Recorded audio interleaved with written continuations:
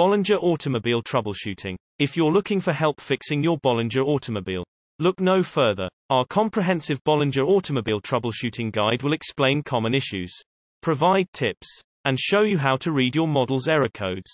Coolant issues. As with any car, it's important to keep your EV cool to avoid overheating. While EVs are less likely to overheat, they are sensitive to extreme temperatures, and running the air conditioning in extreme weather conditions can impact overall battery health. EVs are built to keep themselves cool, so if your car is overheating, it may be a coolant issue. Check the owner's manual to find out the recommended maintenance schedule, since this can vary a bit from model to model. Ask a mechanic if you have any concerns, since trying to change the coolant yourself may void the warranty. Brake issues. Electric cars use a system called regenerative braking, which conserves energy from slowing down or stopping your vehicle by using it to charge the battery. Some electric cars even have a one-pedal driving mode that allows you to slow down by lifting your foot off the accelerator instead of pressing on the brakes. The good news is that this significantly expands the life of your brake pads, since they aren't subject to as much pressure as standard brakes. However, they still need to be serviced occasionally. Check the brake fluid every 2 years and change it depending on its condition. If you're new to regenerative braking, then one-pedal driving mode may feel a little different at first. Get used to how your brakes feel so you'll be able to recognize any issues before they become a problem. Most brake parts, such as brake pads and brake discs, will last longer than they would on a conventional vehicle, but still need to be replaced when they wear down. Battery issues.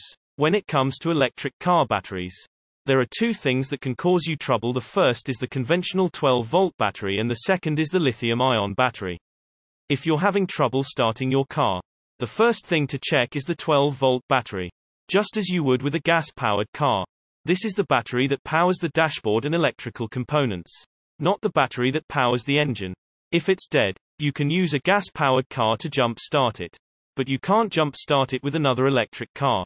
The lithium-ion battery is the more serious EV repair issue.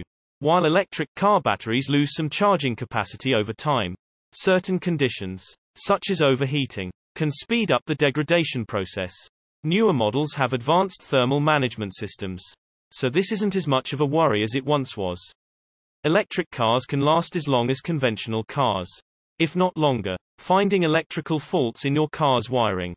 Now that we have covered some basic troubleshooting techniques, what is the best way to find an electrical fault fast?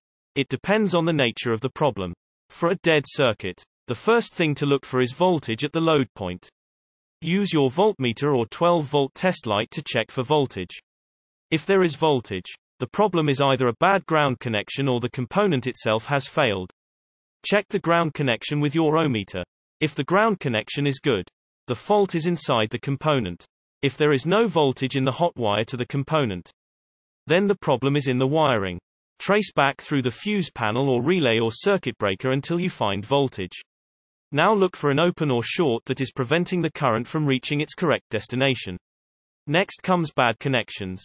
The resistance created by a loose or corroded connection will cause a voltage drop that can have an adverse effect on circuit components.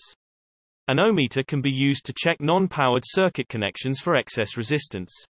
But a better method is to use a voltmeter to check for a voltage drop across a connection. The voltmeter leads are connected on either side of the circuit component or connection that is being tested. If a connection is loose or corroded, it will create resistance and produce a reading on the voltmeter. As stated earlier, a voltage drop of more than 0.4 volts means trouble. And ideally it should be 0.1 volts or less. SourceCompare.com